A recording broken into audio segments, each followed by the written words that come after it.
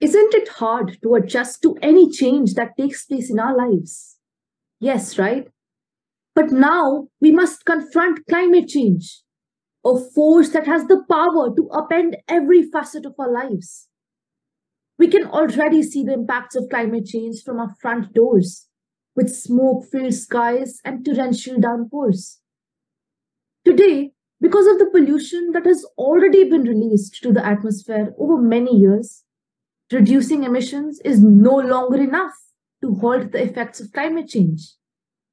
Today, we must not only reduce greenhouse gas emissions by switching to a minimalistic living and look into responsible consumption, but we must also adapt to the expected consequences of rising temperatures.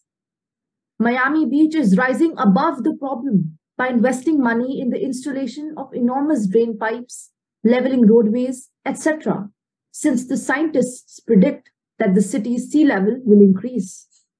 The Red Cross is using climate science to prepare for disasters so that it can better supply the vulnerable communities with food, water, and medical supplies.